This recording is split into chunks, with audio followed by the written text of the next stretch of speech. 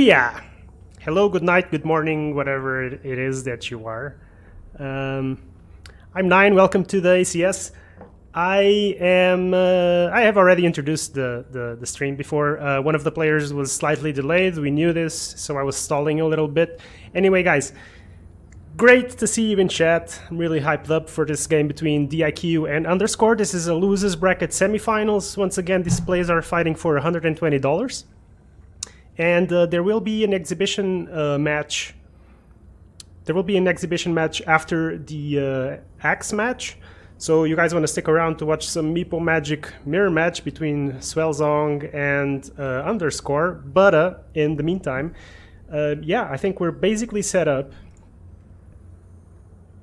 Underscore is having some slight difficulties, but I'm sure we're gonna work that out. In the meantime, I'm gonna try to speak with these guys. Hello, hello. So, are you having trouble with Artifact, man? No, it's fine. I now managed to log in. Sweet. Swell, I'm gonna make you a player in the lobby because Baby's not here. And you there?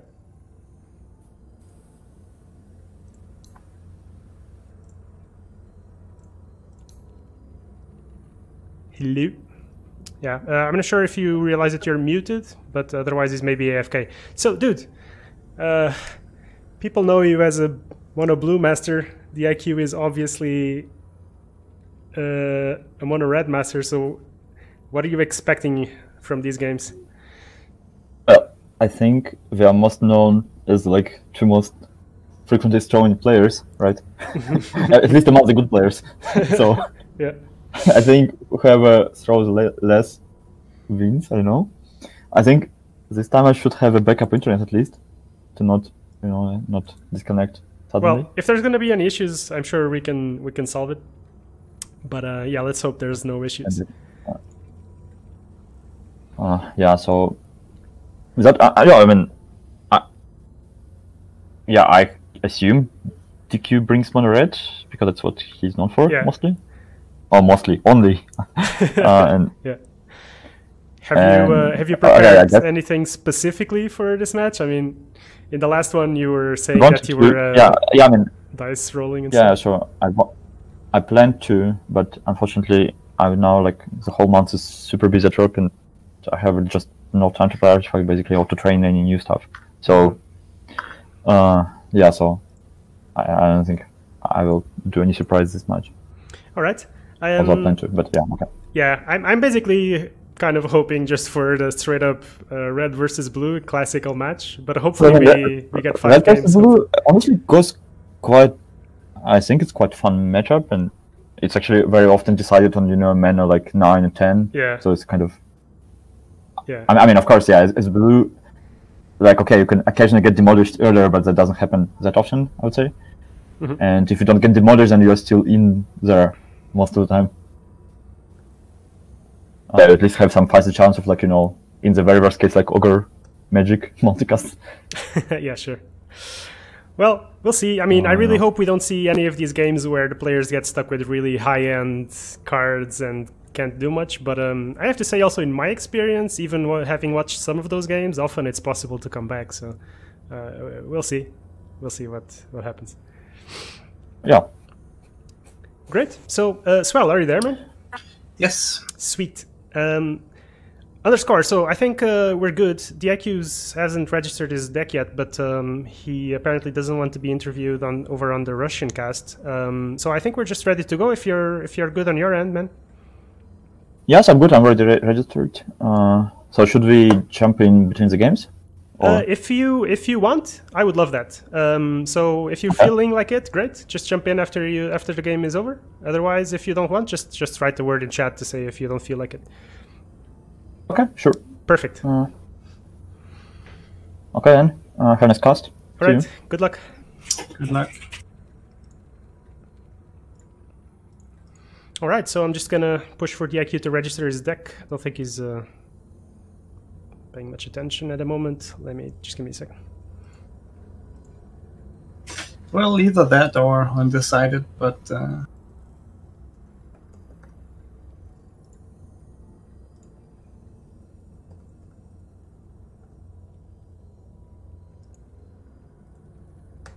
Alright, wait a second, this baby is texting me now. I think you got the time. I think you got the time zone wrong. And he just wrote to me as well. I'll just tell him to join next game. Or wait, I cannot understand. It seems like he's on mobile, but Yeah, he didn't accept the invite, right? Can you still get him in, or? yeah, I haven't locked it yet. Like, he should be able to join from his mobile. As long as he gets the link.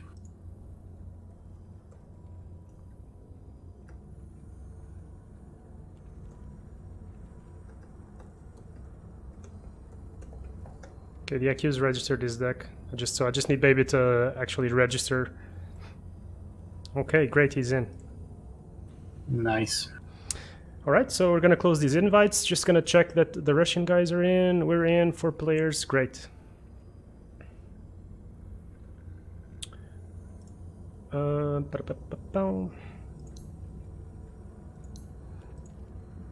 Sweet. So we're off. Oh wait, I need to give underscore. Need to give underscore to win. Same for diQ. Yeah, sweet. All right, so mono blue against mono red. Oh, hey, no surprises there. I wonder if wait, isn't underscore generally on 46 cards? No, I don't believe so. Oh, I wait. believe the standard mono blue deck right now is 44 cards. I have seen one at 47, but that's quite a while ago. Because so I normally play the underscore list, and he plays always conflagration. He's not on conflagration today, probably because he I knows guess it's he playing diQ. takes that out because of diQ playing course, mono red, yeah. right? And what else? I should know this list. I've been playing He's it got last 2 2 days. Sanctums. 2 Sanctums, Oh. 2 Diabolics. And he's got 3 arcanes because in his old list he had only 2 arcane assaults. Oh, okay. Yeah, so very slight. Oh, and he's playing furline mantles instead of cloaks. So actually, I wonder if diQ has done any changes to his own deck. Oh my god, diQ's list on the other hand. He has teched so hard against mono blue, triple smash their defense. That's amazing. And Vestures, man. Have you seen he's playing a Vestures? Yeah, I saw the Vesture too. Alright, game's live. Nice.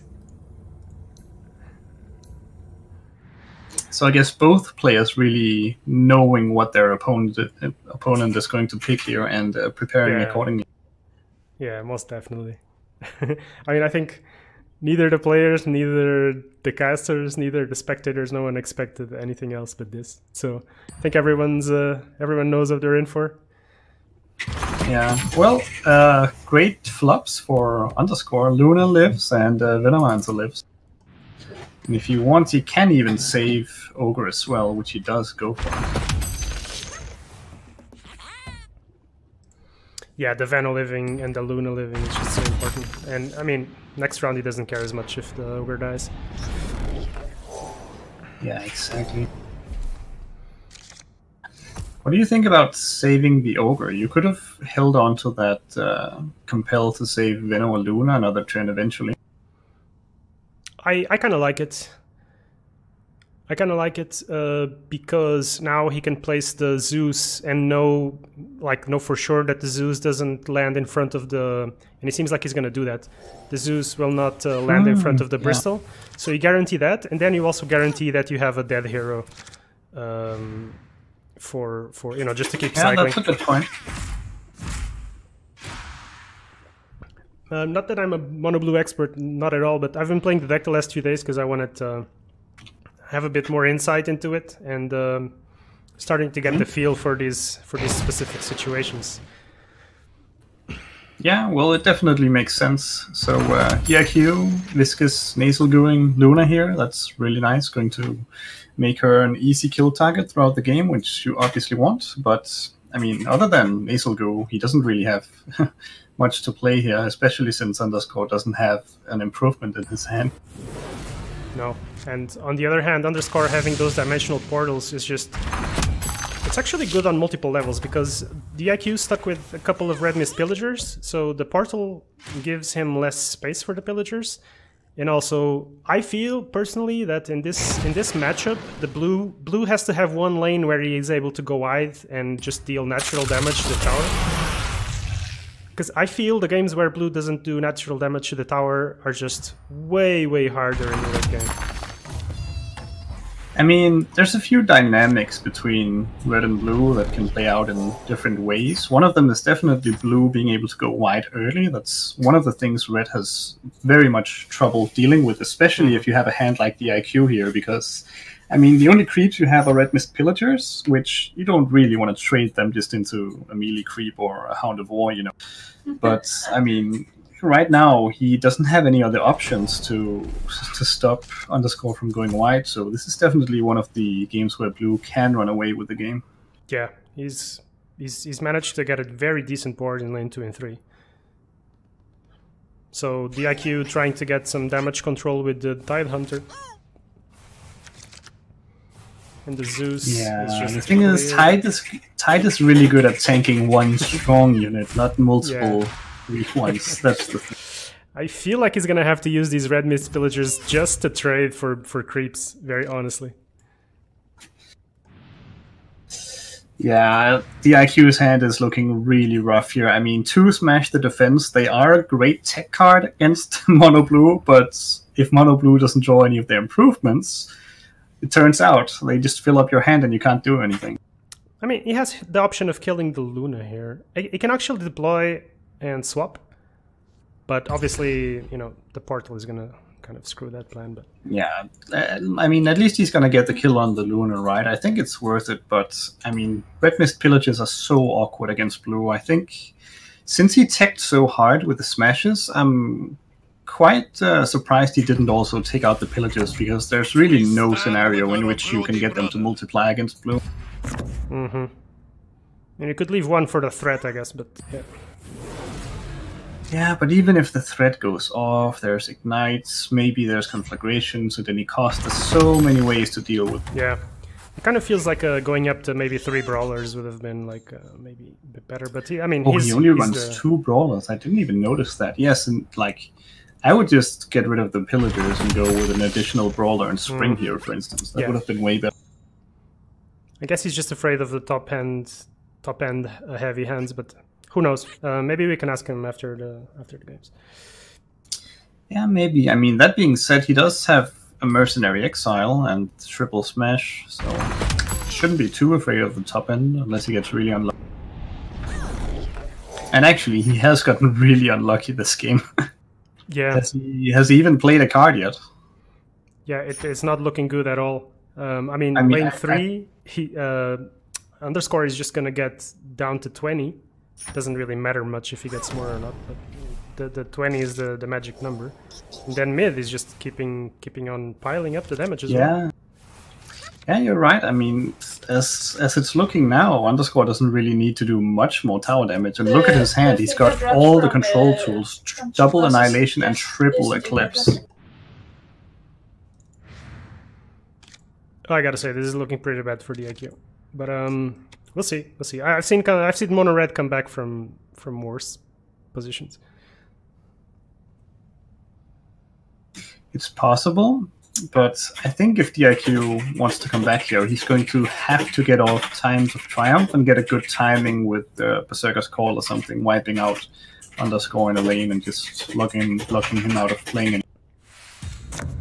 For the glory of Stonehall. And diQ plays his first card on mana. No, he also played a Pillager last turn, right? But second card on mana 6. Yeah, and the other thing is that it just when this happens, the worst part is that he's gonna draw those Bronze Legionnaires and those Stonehall Elites at mana 8 or whatever when he's expecting to draw TOTs. But yeah, I mean, it would be something if you had all the other good cards lined up, right? But instead, you're just stuck with double enough magic and double smash. And I have to say, I don't know how much homework diQ did, but Underscore doesn't even... I mean, he's never played 3 Sanctums as far as I'm aware. He always goes for the double, so playing... Right. I don't know if he's overloaded on the smashes. I guess you can kill the ignites, right? But still. I mean, yeah, there's the ignites as well. He does have 5 improvements. I think 3 smashes are fine. It's just really awkward that he's drawn 2 and Underscore hasn't drawn any of the improvement. Yeah. So we see like the TP. At this point, spot weaknesses would actually be better against mono blue even. Oh yeah. Oh yeah. Just dig a bit deeper, try to reach those TOTs or try to reach those critical dual timings. Anyway, as it stands, Underscore TPing the Kana out. He doesn't want to lose 2 heroes in this lane at the same time.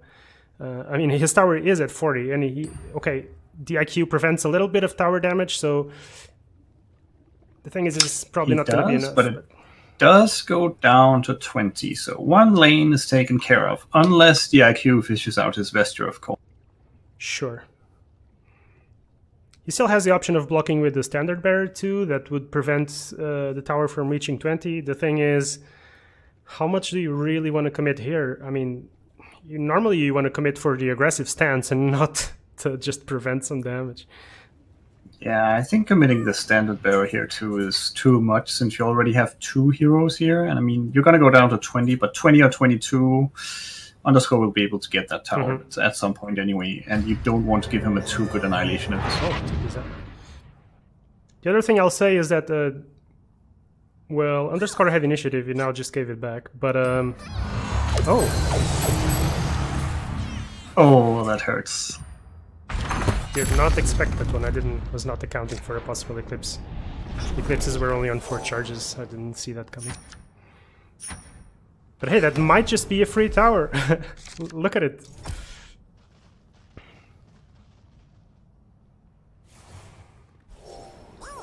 And the fact that Underscore has so many creeps in all the lanes, it also just means that those Berserker calls are way less effective.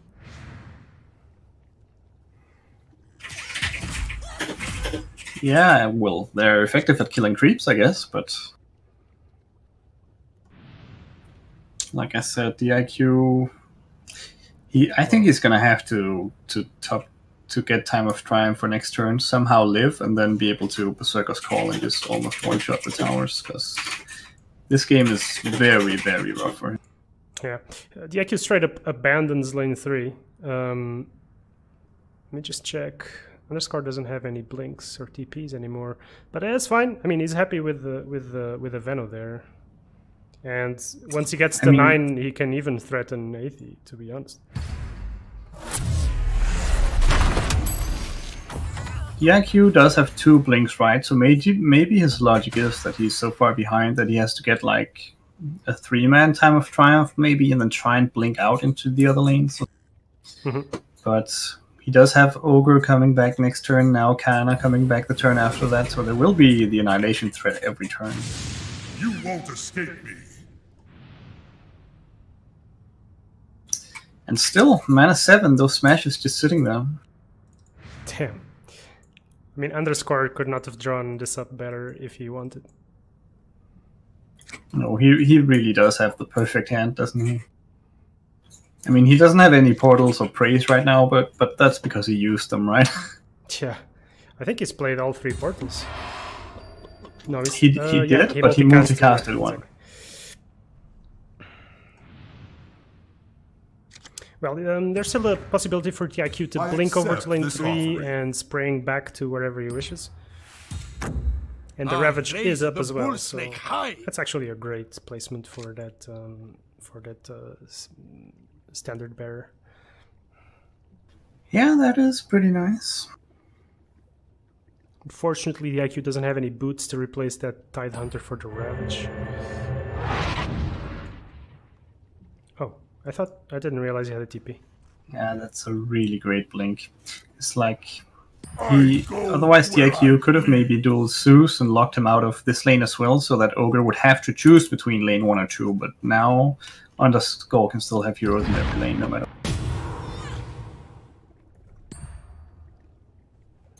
And I mean, he blinks into lane 3, but I just feel like it's a little too late. You've got to get some damage through eventually, right? Oh yeah. He's skipping out on 8 damage there to block a Veno ward, I mean. And really, even now with a TOT, these towers are so healthy, it's going to take 2, maybe 3 hits to get them down. So Oh, Underscore just has so much Underscore doesn't have any items right now, and he puts the Stonehall Elite in front of a creep rather than killing Venomancer. I do not get that. Because Venom has the minus armor, right? So he could have put it in front of Venom. Sure, yeah. I wonder what the reasoning is for that.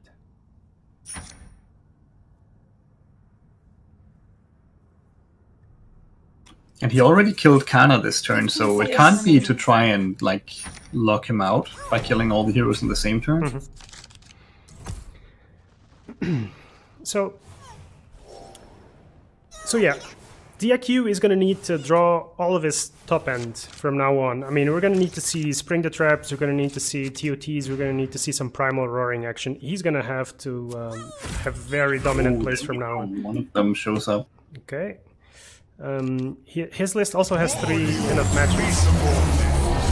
Yeah, but Underscore just straight up annihilates first. No doubts. I mean, that does give diQ the ability to TOT here, actually. And looking at Underscore's items, he knows that there's no Blink and there's no TP, so yeah, just going for the TOT here. I'm not sure that this is great, though. He can Aghanims, he can Double Eclipse. Well, realistically, you don't expect an Aghanims, because you've been sitting on 2 smashes the entire game. And there's been no Aghanims, right? Yeah, so you can't possibly know that he just top decked. Well, he can't Double Eclipse, that was actually not true. Yeah, but, like, I still like the Annihilation here, because since Underscore just annihilated lane 1, that's the reset there. So by TOTing here, you kind of make him want to annihilate this as well, but if he does, it becomes really awkward. I really think you don't. He's hitting the tower for 8, so both players are hitting for 8. This is an even trade for Underscore. And we're at 8 mana, so like we're around 5, so we're soon gonna be hitting that 9-10 mana, and there's nothing that, even with the Vestures, what can diQ do here? Yeah, I definitely agree that you don't annihilate the middle there, but that's why it was such a great time to place lovely bauble. Because now with the Berserker's Call in hand, you actually have the chance of killing Underscore in the middle and locking him. Not with the current hero positioning, though. And Underscore doesn't care about initiative. He's going to have lane 1 free for himself. So he can... Well, scratch that. diQ does have more blinks in hand, so if he wants, he can blink back to lane 1. But if he doesn't, though, Underscore is going to have free lane 1 with Salamanes. And if diQ does blink, then there's just initiative on Underscore's side, so nothing is quite so far. Yeah, now you can't kill Veno, right? You had to do it the last turn when there was no item. Oh, that comes back to bite him hard.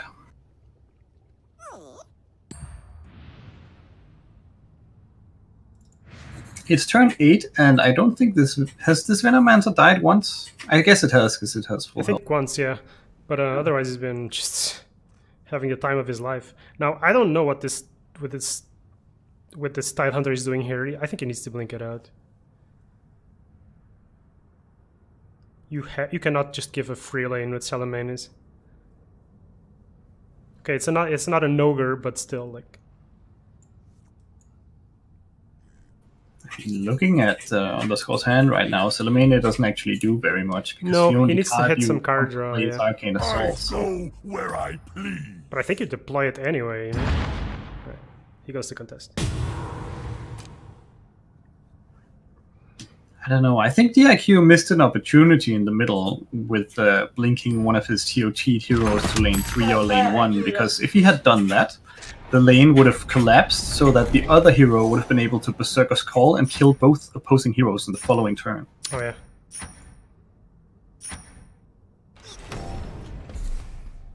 But right now, there's no way diQ can lock out Underscore in the middle with just one spell.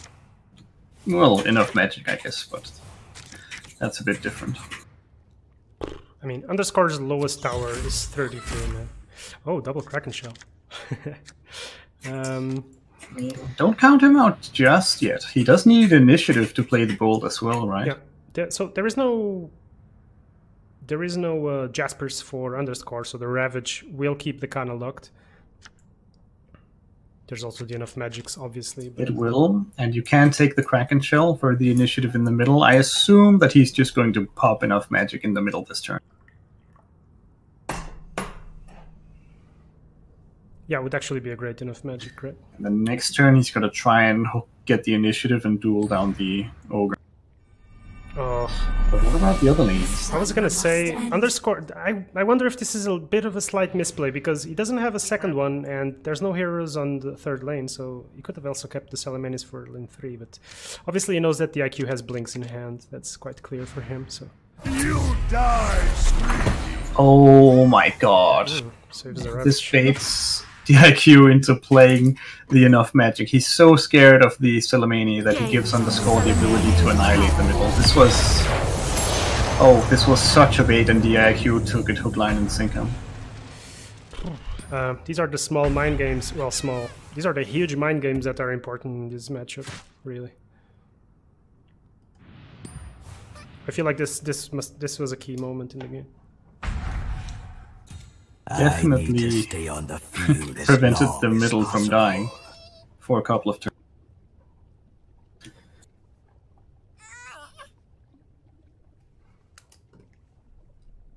Alright, so I feel like it's time to use that Eclipse, bro. I mean, the tower's going down, but still...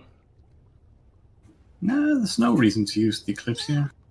You're taking the tower, and there's just a few creeps. It feels to me like the game's gonna end, most likely. And I don't think he's gonna have the possibility to use both of those Eclipses. Well, in that case... Because think about it like this, if he has the possibility to use Eclipses, then he's just gonna bolt in mid, right? So, does he want to Eclipse lane 1? Well... But, yeah. I mean, just because you are not going to use them but still win the game doesn't mean that you should use them now. No, that is true. Like, something might go wrong. His tower is at 40. Okay, yeah, that's fine. There are 2 Kraken Shells, I mean.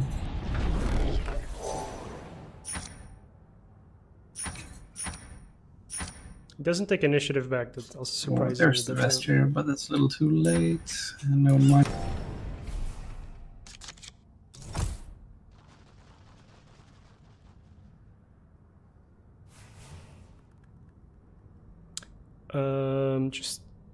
So Eclipse 7 charges, 1, 2, 3 plus 4, so that's perfect lethal. First lane.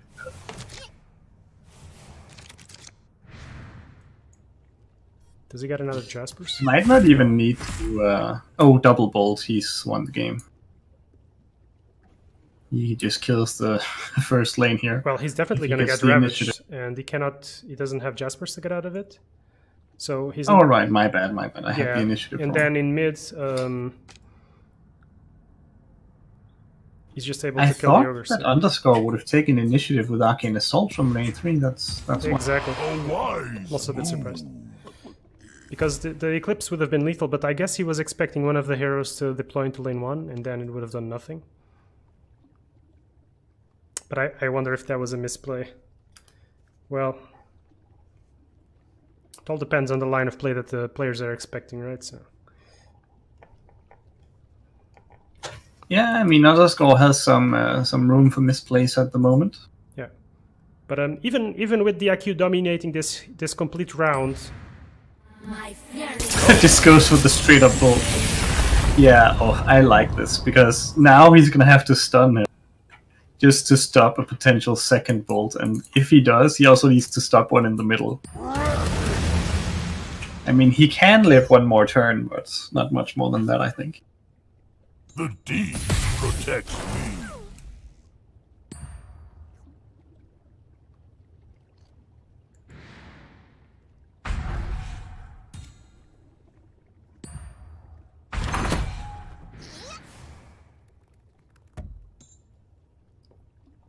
So plenty of options here.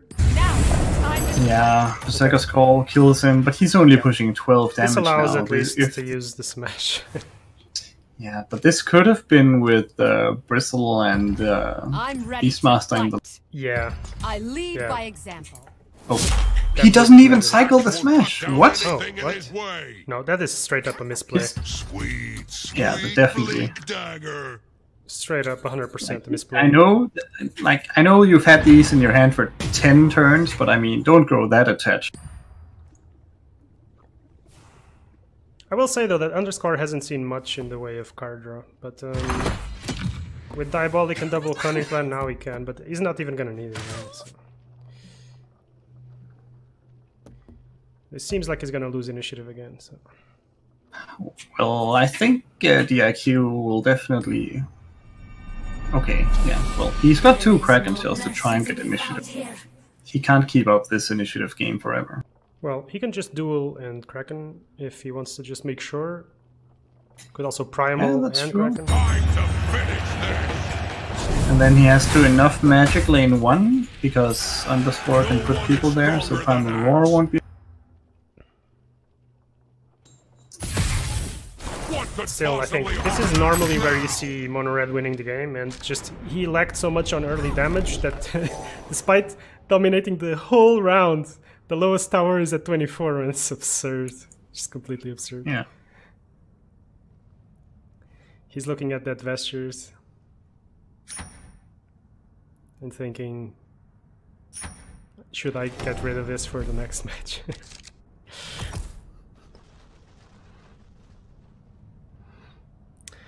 Alright, so there's a Kana and a Luna to kill. Oh, wow. If- Triple deploy lane 1. Why? If he's straight up enough magics, he's lost in mid. Yeah, that's true, I guess. He he needed Bristleback to land in a great spot and Looks top like deck a the circles. checkmate to me, to be honest. Yeah, I mean, he did get the call. One spot, he was one spot from being able to call them. Alright. So if he doesn't misclick the cards, I think the game's over. There we go. GG. 1-0 on the score. Very dominating game. No? What's up? Hey, hey. Hey, what's up, man? Great game, very dominating performance. Yeah, well, I mean, I just multicasted the Importer, right? And like got Lily Prey. Although, to be fair, I never got any card draw before turn Yeah, yeah. 9 We or saw turn 8, Yeah, we saw that. except for one Compel, which is actually very good. I will say though that diQ's hand was just absolutely horrible. He had double smash and double pillager, and he just couldn't do anything because he didn't have any improvements either. Oh, I mean, he played Illgers. I mean, okay, I got unlucky to not get any improvement, but then it turned out I got lucky, right? Because he got stuck with smashes. Yeah, exactly. He had 2 smashes the entire game. Okay. Wanted to ask you a question. There's a turn where you could have taken initiative to then try to Eclipse in lane 1. You had the Kana in lane 1, and he had the Tithe. And there were 2 heroes coming in from his side. I didn't know he would double. It only makes sense if he double deploys lane 2, which I don't think he will do Exactly. if he takes initiative. Yeah, And that's I what just thought that, I thought that I already have a strong advantage, and I had already 1 bolt in hand. So I might just, have ended the game on that turn. On the next turn, I mean, like with the bolt second lane, and for that I might need initiative card. I only had 1. And I generally felt like I'm in a quite good position, and like the play is not even obviously generates value, because my Kana cannot be killed, like, immediately. It can be stunned, but not killed. And so I just felt like I'm already... at the very worst, he will stun me, and he will need to have initiative, to use initiative cards, and then he will clear me second lane, but then he will need to do another initiative cards anyways later, and I just thought that it's like it's kind of would be even more usage of initiative. Sure. And I already have at that turn, I think I already had most of my cards that I needed. I had already both in hand, so I didn't need to like hard card draw per se. My thinking, although I'm not sure how correct that. I feel like generally I'm a bit too shy on using the initiative, and I feel like sometimes it's not. I actually noticed that I've been playing with your one of your old lists where you had the conflagration and double sanctum, double arcane, and you did some changes. Oh, it was not double arcane; it was triple arcane in any list. Okay. Did you see diQ's? I'm sure you saw diQ's deck changes. What do you think of those, and how do you think the changes that you did affect the match? So, like, I see his idea, and I think his point is that okay, if he, his early mid game goes well, then he gets enough money for everything, and then it will be hard for me to finish the game. So I see that point. I'm not sure what to think. It's actually I think I never didn't think he would do that. Although now thinking it actually makes perfect sense, at least logically. I mean, I'm not sure whether it's a good or not tech, but at least kind of logical way of thinking. Right. Yeah. So well, I know, and it could also block. So it's hard for me to evaluate now on the fly. Sure. Yeah, don't rack your brain too much. So I think we'll call it quits for now. And yeah, you have 3 minutes. Actually, the IQ is already registered. Actually, but yeah, good luck for the next game. Sure.